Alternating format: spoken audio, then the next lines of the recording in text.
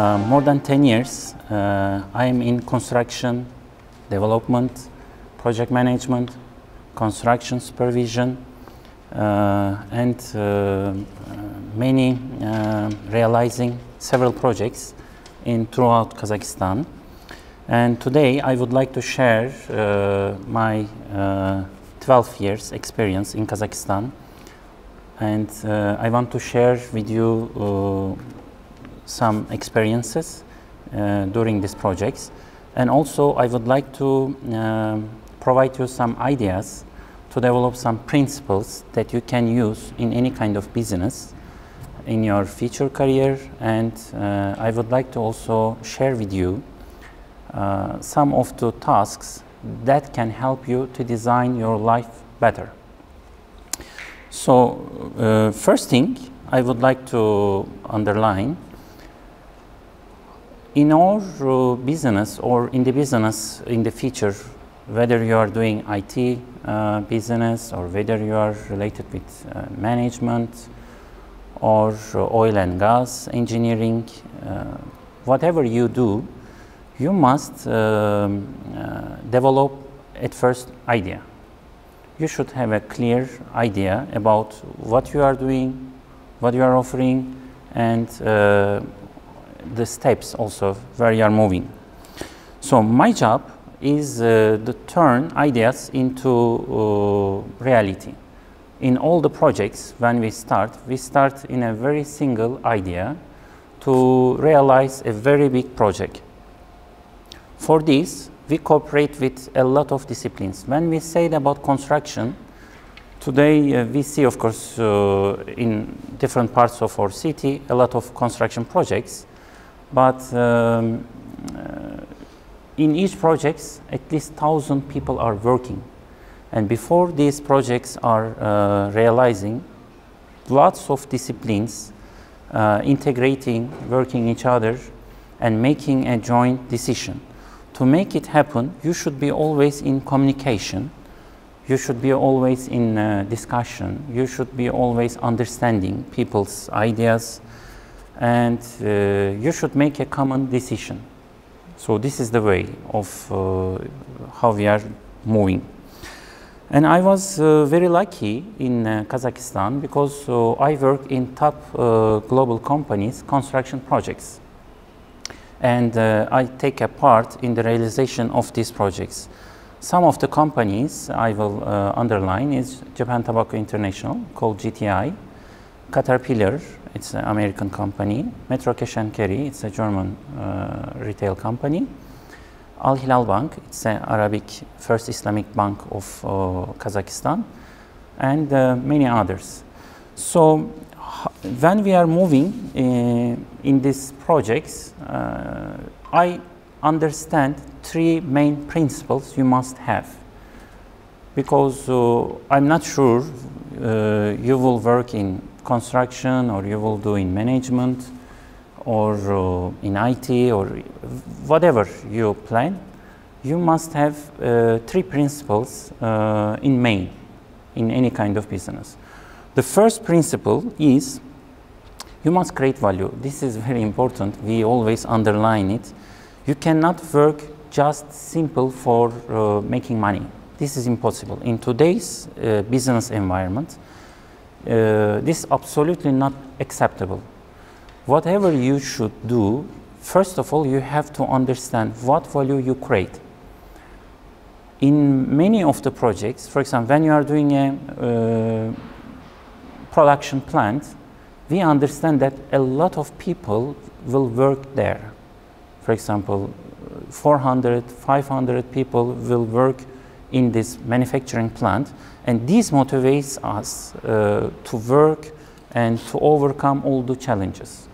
Because we understand that in case or 2 years or 3 years will not go for free, and it will turn into jobs, it will turn into creating great economy for the country and for the people, future of their families. Second thing is, whatever you are doing, you have to be busy with something that makes you happy. This is absolutely very important because if you are interested, inspired to do something, I'm sure you will be more successful. So you are in this time can select million ways.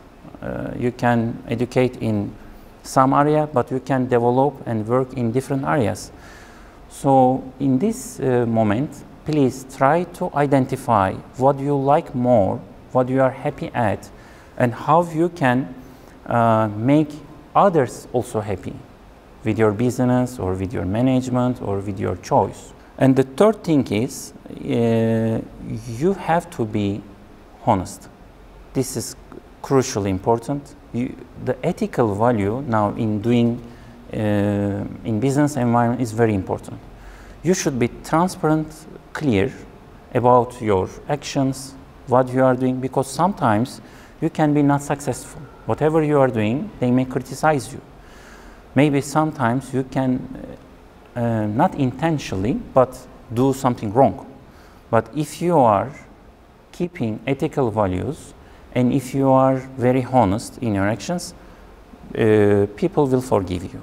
So these three principles, if you build and if you will follow these recommendations, now what I will share with you, you will design your life for better. Your life is your best project, because if you will design your life initially in a marvelous level, in a awesome format, then you will be very contributive to your families, to your country, to your relatives. The first habit for designing your life is change. Change is very important because every day you wake up, something will be new. In nowadays, and it is incredible. Sometimes regulations change. Sometimes business environment change. Your competitors fail or new competitors enter market. Banking system change, interest rate change. Whatever you do business, you will be in connection with many of the business environments. Even just construction or oil and gas, everything is very linked with financial environment, legal environment. So you must be ready to change every day and adapt yourself and adjust all your program according to these changes. For example, about myself, I would like to inform you, 10 companies I launched since 12 years. So probably you understand that I try a lot of things. I tried many things in international business, I try in exports and trade, I tried in marketing, I tried some business related with arts, I tried not only, construction, but also some supporting business like project management, engineering. So in all these business, I understand one thing, you have to adapt and change very rapidly. If something is not working, you don't need to force yourself to insist and just to stay that everything will become okay.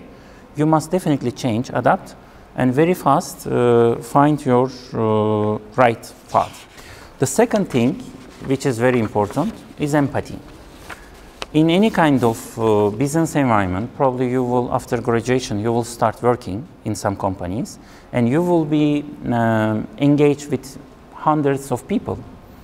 And most of the people, probably you may have some dispute, you may have different understanding, maybe different perspective about life, about business, so you may struggle.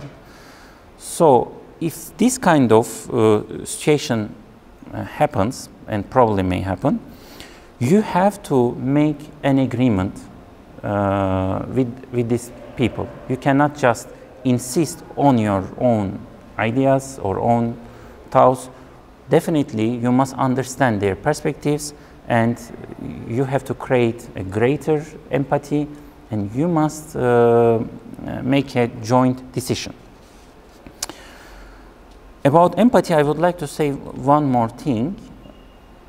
IQ was discussed maybe very much past 50 years, but now we are discussing EQ. What is this? Emotional intelligence. Emotional intelligence is very important as IQ. Sometimes in company, we keep some people, we hire some people who have really high emotional EQ. Why? Because they are maybe not expert or not professional a lot, but we understand that they have a better understanding what people feel. They feel positive about the concept what we are discussing, or they, when we go to client, they understand us well or not. They can observe and clarify us the situation much more nice. And just because of this reason, sometimes we go to meetings with such kind of people. After 7 years of my business, at a very peak point, when we are dealing with very large projects, I understand that I should really refresh my knowledge because it wasn't enough. I was reading books, I was trying to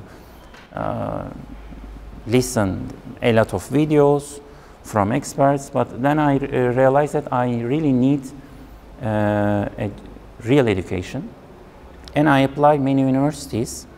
And after I get response from Harvard University, Kennedy School, an executive education program, I decided to give up my actual business.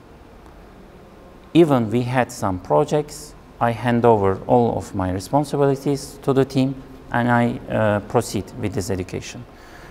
After the first program, I definitely understand how much I know less. And I decided to continue this education in other countries. And I applied to Liverpool, I applied to Oxford University, and entered a lot of programs in MBA, in different executive education. So you have to know after graduation, your study is not finished, it's just start. Especially in professional life, each day you should not pass any single opportunity. You have to keep learning. You have to learn something new. This is very important. And how much you know more, how much you are a good expert, you may not be successful enough if you don't have the sales skills. For example, you can be a very nice IT manager, you know about software programs very well, or you can be a doctor even, but you should have sales skills. Firstly, you must sell yourself. You have to sell your ideas, you have to sell your project, because sometimes we are going to financial institution or some investor and trying to show them some project, and we have to sell them this project for us later to construct this project. And to keep their interest, we definitely need to convince them. And this is the reason you have to learn sales skills. This is also a very consultative approach, because professional sellers are consultants. They know how to advise people. And I hope you will also develop sales skills and your consultative skills. To design your life for better, you have to start from zero. Because after graduation, probably you will get your first job. Maybe after some period, your business environment may change. Your needs, requirements will change, or your company's economic position will change, and you may be fired. You can maybe lose your job. Maybe you can start a new project as an entrepreneur, but it may fail after a couple of years. So if you are knowing how to start from zero, and you develop this mindset every time that I'm ready to start from zero, then you will not be affected very harsh from these changes. For example, I want to share with you also my one of personal not so good experience. In 2008 crisis, it was a global crisis about real estate, and of course we are doing a lot of construction projects, and we hit from a very harsh point because we had a lot of contracts, each of them over $1 million, and most of them are cancelled. And we had a lot of investment. We have a lot of, people we hired. We invest on to engineering. Some of them we order a lot of equipments from different countries and materials as well. So we are paralyzed for at least a half year, and we don't know what to do because we have all our customers, let's say, bankrupt, or all financial contracts are finished, but we have a lot of obligations to pay.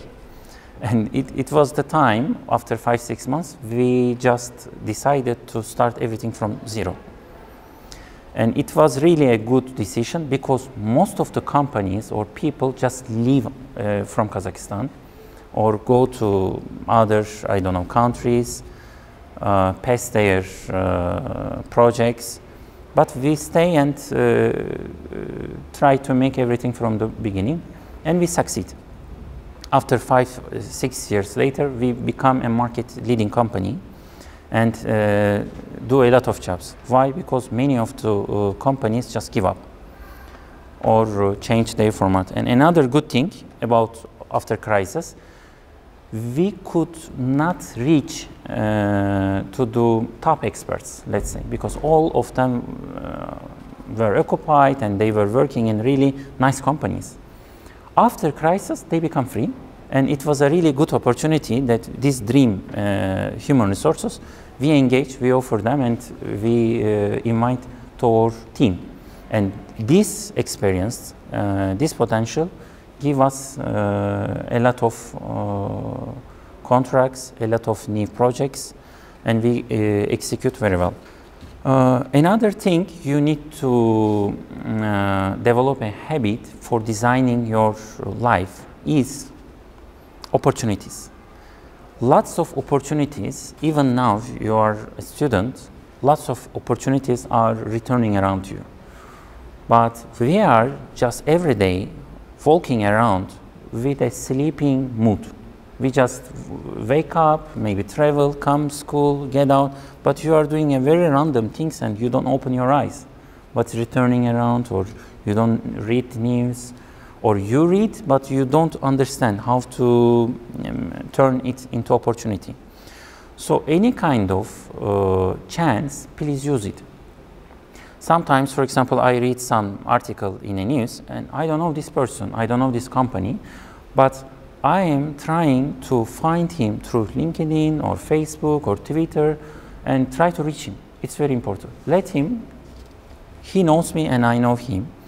Let him, I'm also existing and working in different fields, and I already realized that he is in the news and maybe we have some potential. Because in this kind of communication, always some opportunities may happen.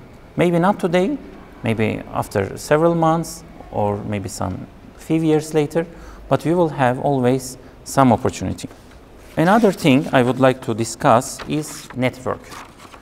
Now you are sitting with each other, maybe next to a person who is sitting with you, you don't know him, or behind, but you must introduce with this person, because you don't know, maybe your friend right now will be some director or manager of a feature company, or will take really high position in a global company. You don't know about what will be after 5 or 6 years later with this person. So try always introduce with new people. Try to keep them very much closer. And try to make friendships. This is very important. Because when we say about network, just don't think about very professional or business. Just keep a relationship and just make new friends. and try to stick them, because later maybe you will have some discussion and opportunity together. In this university, of course, I'm not sure they are teaching you about leadership, but leadership is very important. When we talk about leadership, people thinking it's something like you should be born as a leader. Maybe you cannot learn it. But I think there are some tools. If you can use it, you can. Everyone, I think, can be a good leader. The first thing what is important for leadership is communication. You must communicate very effectively. This is very important. For example, you are introducing with some people each day. Please look to the face of this person. Look his eyes. If you are shaking hand, shake with in a way, not just like give your hand and take away. Each person, each your seconds, each introduction is very important, because after some moment, people will understand or realize only this kind of feelings, maybe 5 seconds or 10 seconds. So whatever you are doing, do your heart and make it very simple. And the next thing for designing your life for better or for awesome is dreaming big. Sometimes we are discussing some projects in our company, and we are brainstorming, and we are writing some projects. Maybe it's not necessary at the moment, or it's too huge for our company. We need a lot of support from maybe government, a lot of support from international companies, but we still write it and put it in our format. Why? Because without dreaming big, you will never make it happen. At first, you should visualize what you are trying to do, and you should really understand that if you dream big, maybe not today, but several years later, you may realize it. For dreaming big, but you need very basic skills at first, you have to travel more, if possible, within Kazakhstan, maybe within city, or with regions of Kazakhstan, or in the Central Asia, or different countries. Try to travel more. How much you see more, it will help you to dream more. And another thing that may help you is read. Reading is very important. Whatever is your interest, even your interest is art or business or management or software, what is your interest, please try to read more. This will also help you to dream more. And the next thing for designing your life for better is develop a hobby. Whatever you are interested, maybe swimming, maybe making gym or running or bicycle or painting or music. You should have definitely a hobby lifetime. You can change, you can try different things, but this is also very important to keep your brain thinking, to keep your brain moving, and it's very nice area. It will support everything related with your professional life, related with your family or business. So try to have one hobby.